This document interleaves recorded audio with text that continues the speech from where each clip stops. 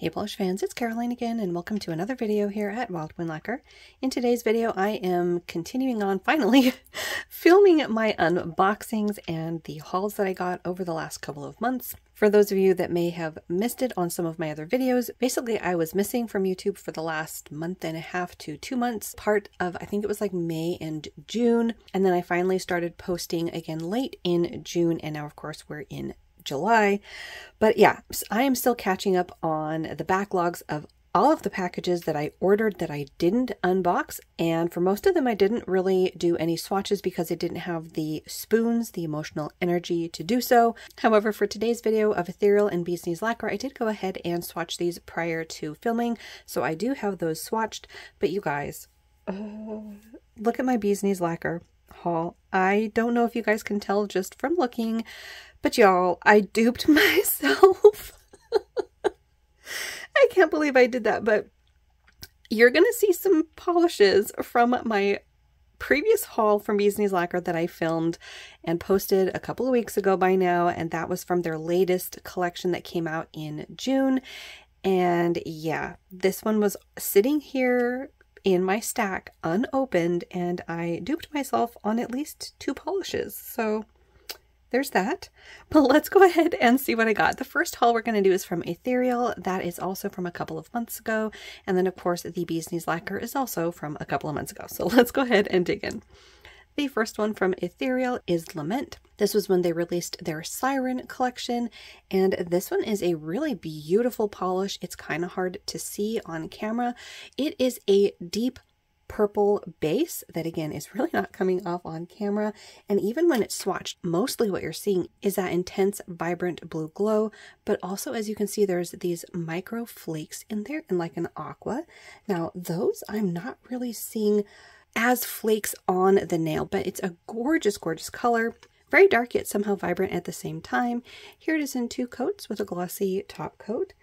And yeah, it's that blue glow that's really providing the vibrancy, as you can see there on the nail. But even the background, that darker purple tone, is really hard to spot. I can kind of see it in person, but with my lighting, it is kind of hard to see. But it is a gorgeous color. A little bit more of the simplistic side of things as far as a recipe goes, but very pretty. So that one was Ethereal's Lament. Next up is the only magnetic that I ended up getting. I don't remember if there were 2 magnetics in the collection, but this one is called Darling Divine, and it is a magnetic from the Sirens collection. And this one is another that's a little bit hard to describe. It does have that metallic gleam to it, but that is the magnetic particle. So when you apply the magnet, all of a sudden, there you have a beautiful blue glow and this sort of a dusty, light purple background in the base. I did this one in 3 coats with a glossy top coat, and there you can see that beautiful purple base with, again, that glow, that blue glow. Now what I find interesting about that magnetic pull is when it's on a nail, you can actually see a dual line of the magnet. The lower one is more silver, the upper one has that pinch of like a blush tone to it. So it's very pretty, kind of an unusual magnetic pull. But I love this one in 3 coats. Very pretty. And I do think that one is going to stand out in uniqueness in my collection. So that one was Darling Divine. Next up is another one from the Sirens collection. This is Dark Allure. And this one is a kind of gloomy but beautiful shimmer polish. It has this unusual base to it and then a gorgeous shifting shimmer. So there along the edges of the bottle you can see the color of the base. It kind of has this dingy, murky teal quality to it, and then you can see all the different shifts from purple to red and pink in that shift. It is very pretty. This one was okay for me in just 2 coats. The opacity level was actually rather surprising. So here it is in just 2 coats with a glossy top coat. And again, look at that beautiful shifting glow. On this shot here in this lighting, you can see that purple is on one side of the nail, and you get more of that pinky, almost red quality in that shimmer on the other side of the nail. So this is one that I think is going to look really neat in different lighting situations. You're going to see more of those colors when you're in different kinds of lighting situations, but another beautiful color there. So that one was Dark Allure, and I mean, just look at the glow around the edge of that. That is so pretty, kind of like a sunset vibe to it. Next up is one of the shearer formulas. This one is called Obscure. This one came out in April of 2024 for the Shimmer Custom. I don't remember if this was for like the Facebook group, the Shimmer Custom Facebook group, but in any case, I did end up grabbing this one because the shimmer on this is just stunning. So this time we're dealing with a dusty blue base that has an incredible shifting shimmer to it. It is a little bit similar in tone to the shifts that I was seeing in that previous polish, which was Dark Allure. But here in a lighter base, I think you can see a little bit more of those shifts. Now it is a shearer polish, so I did end up doing this one in 3 coats. So here it is in 3 coats with a glossy top coat. And again, we're dealing with sort of sunset vibes there in the shifts that you're seeing in that gorgeous shimmer. Now, tonally, I was initially thinking that I might have this one fall into the regret category simply because lately I have discovered that these softer, more delicate shades are just ones that I'm not reaching for very often. And when I do, I usually don't love how they look on me. However, this one I think will pass for 2 reasons. One, it is a darker base. It's not a super light blue. You can see that sort of a deep tone to it. Plus the shimmer in here is a gorgeous purple in some lights. And then you have that pinkish rosy color on the edges as well.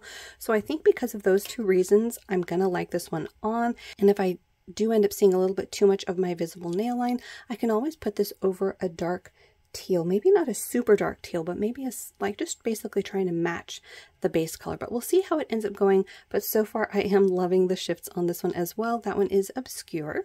Next up from Ethereal, we have Heartstrings. This is another from the Sirens collection. For this haul, I actually did get quite a few from the collection that was releasing. I know oftentimes I only end up getting a couple, but yeah, for this one, I got quite a few. And this one is pretty different from the other ones in the collection. It's actually a little bit more of like a fall tone. You have this deep, almost brown leaning red base, and then you have a bunch of glow in this one as well. Mainly what you're seeing at the face of the bottle is that beautiful magenta, but you do see shifts to like an orange and a red. This one is also pretty unique to my collection, I think. It is very, very pretty. This one I was good with in 2 coats as well. So here it is in 2 coats with a glossy top coat. And yeah, again, I love the tone of this. I love how vampy it is while still having a beautiful bright shimmer. So that is another stunning one. So that one was Heartstrings. And then the last one that I purchased from Ethereal is also from the Sirens collection, and this is Sirens Whisper. This is another one that I was super excited to see in person because of its unusual combination. This one has that sort of a combination of a pink with a blue glow, only this time the pink is this mauve tone, so it is a richer tone than the brighter shades of pink that I had been getting. I think like last summer was when a flurry of them had come out. So this one should definitely stand out in my collection. And again, I love this sort of a combination where you have this pinky base and then a beautiful blue glow. And actually you can sort of see along the edges of the bottle a little bit of a purple coming through as well. So this one was good for me in 2 coats because of the creamy consistency. And yeah, that blue glow in here is just beautiful. Again, I love the murkiness of this. It has that mysterious quality to it. So cannot wait to wear that one as well. So that last one from Ethereal was Sirens Whisper. All right, now we're getting into my Bee's Knees Lacquer haul. The first one we're not going to swatch because I just got another bottle of their I'm very fast, quick dry top coat because I can always use more top coat. Then I sort of did these in color order. The first one that I got is A Fever in the Night. This is from the One Dark Window collection. This one definitely caught my eye because it is in that sort of a cousin to A Lion with a Thorn in Its Paw, where you have this beautiful multi-chromatic shimmer and of course the silver hollow flakes. And I love that formulation. So I had to grab this one. It is in more of the red family as opposed to, of course, the light blue of A Lion with a Thorn in Its Paw. But look at all those fiery shifts. Absolutely gorgeous. The formula on this was a good 2-coater. So here it is in 2 coats with a glossy top coat. And I love that those holographic flakes catch a little bit of the pink. So you have little pink speckles on this one. And of course, that beautiful red glow. This is another one where I feel like the shifts are going to come out to play in different lighting situations. So that first one from Bee's Knees Lacquer is A Fever in the Night. All right, now we're getting into the polishes that I duped myself on. The first bottle that I duped myself on is the Crimson Moth. You will have seen this or may have already seen this in my Bee's Knees Lacquer haul from a couple of weeks ago. And that was, like I said, a more recent purchase. So this was the first bottle that I bought. I just hadn't unboxed it, swatched it, and hauled it. So again, I duped myself on this one, but it is very, very pretty. It has this unusual color combination where you have this almost rusty red base, a beautiful scattering of those silver holographic flakes. They're actually not really scattering. There are a lot of them in here, and a beautiful shifting shimmer in this unusual base color. So here's that one in 2 coats with a glossy top coat. This is another one where I feel like that shifting shimmer is going to completely change this polish depending on your lighting situation. Cannot wait to wear this one either, but again, I already have this polish, so I won't be keeping a second bottle. It's just not necessary. I have too many bottles of polish in my collection to go through a whole bottle. So unless I really decide to narrow down my collection to like 20 polishes, I don't think a backup is really necessary. But I mean, again, beautiful, beautiful color there. I love how many colors you're seeing. It is just beautiful and very, very unique. So that one was the Crimson Moth. And then next up is the second bottle that I duped myself on because I also got this in that last Bee's Knees Lacquer haul that you saw a couple of weeks ago. This is Earth Sunderer, and this was from the Heartless Hunter collection. This is the one that I was comparing to Mooncat's. I don't remember what the Mooncat was called, but I did do a comparison of Bee's Knees Lacquer to one of the Mooncats right here. So this is the Mooncat, that's the Bee's Knees Lacquer. So I did do a comparison. But yeah, I can't think of the name of the Mooncat offhand, but they did not turn out to be dupes, so that was good. But in any case, this is a second bottle for me that I purchased, so yay, go me. That is a good indicator of where my brain has been over the last few months, not paying attention. So this is another one where even though it is a beautiful polish, I won't be keeping a backup bottle. It just is unnecessary. But the reason why I did end up grabbing this one, at least the second time, was I thought it was very interesting. You again have this sort of a murky, mysterious, grungy type of base, and then a beautiful multi-chromatic shifting shimmer that has a bunch of different colors going on. You're seeing purples, magentas, reds, and oranges.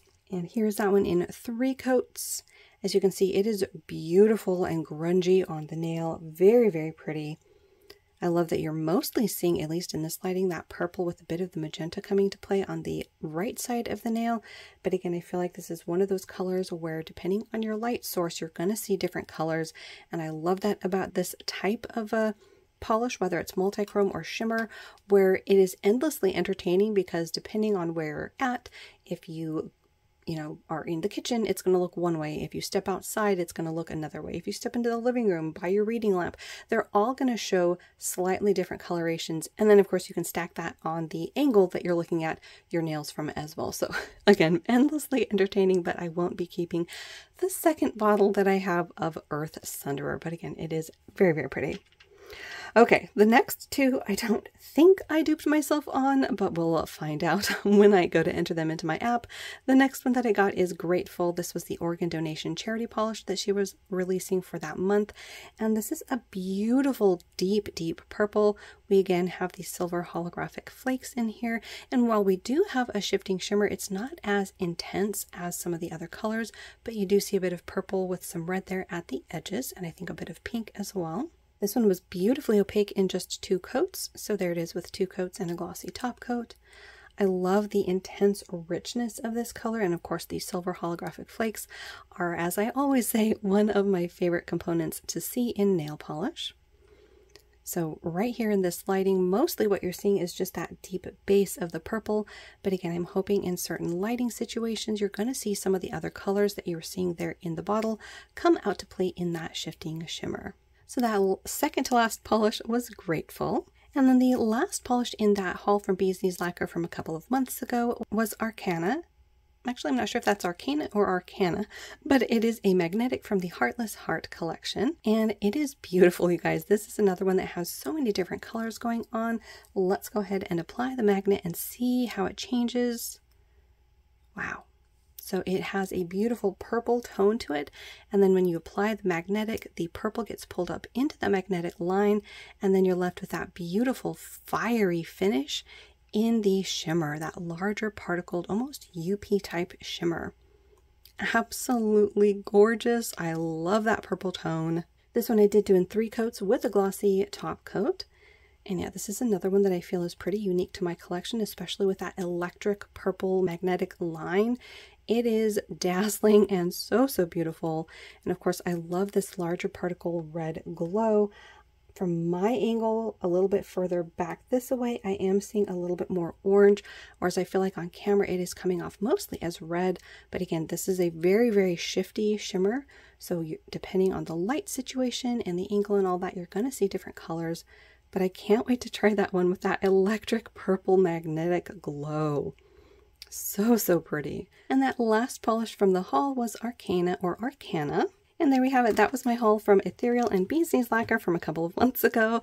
Let me know what you thought down below. Which ones were your favorites? For myself, this is unfortunately going to break my cycle, my record of regret purchases, because as you saw, I did dupe myself on 2 polishes. So yes, those do fall under the regret category, or the umbrella, if you will, because I already purchased them. But since I wasn't really keeping track or unboxing anything, I didn't realize that I already purchased these 2. So in any case, that's the reason why I would call those 2 regret purchases, only because I have them.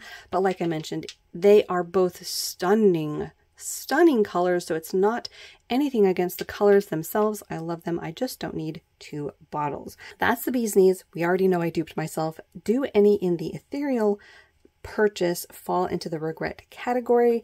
And I would say there, I potentially could have talked myself out of Lament, just because it is one of the more simplistic finishes. That was the one with a very intense but dark blue glow. The rest of them I do think fall into a category where I feel that they're pretty unique to my collection.